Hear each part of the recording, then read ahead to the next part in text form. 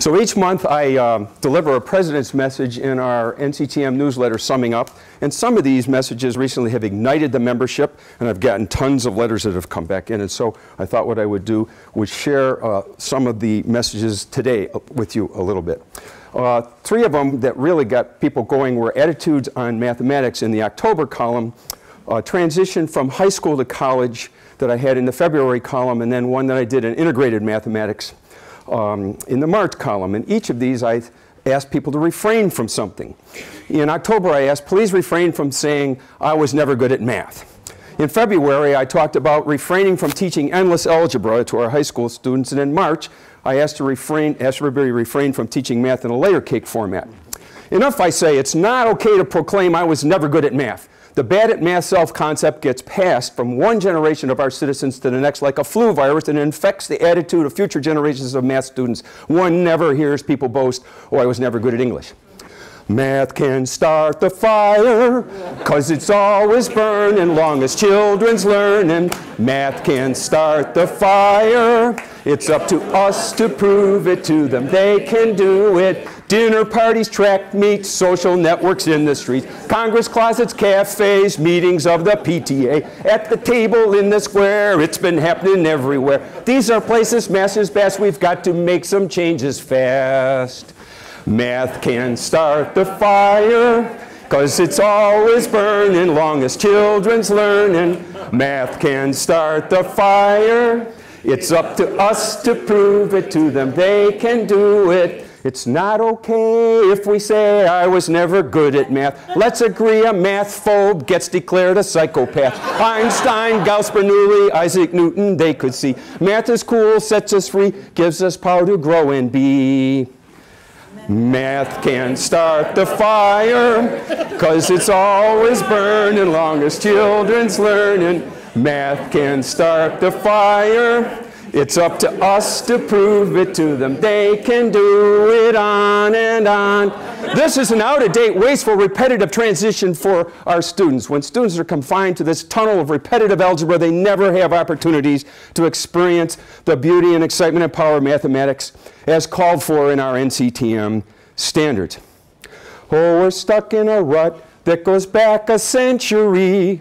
We do algebra, more algebra eternally. Make the transition, set people free. And now you want to get on and, you know, do it eternally.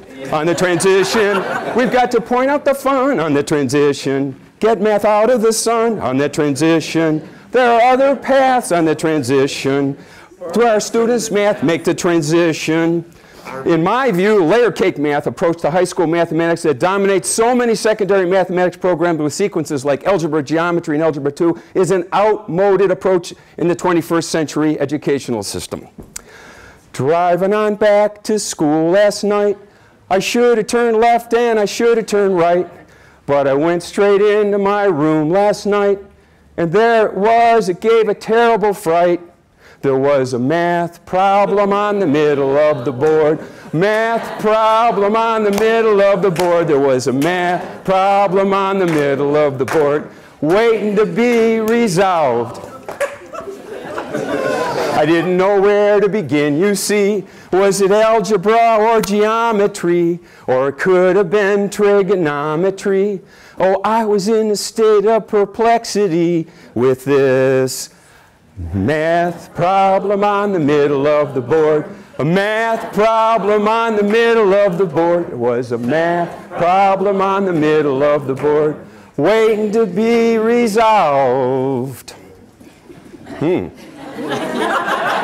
problem can't be solved with layer cake math. We gotta use our heads to get back on the path. We gotta integrate our strategies from algebra, statistics, and geometry to solve the math problem on the middle of the board. A math problem on the middle of the board. There was a math problem on the middle of the board, waiting to be resolved. Thank you very much.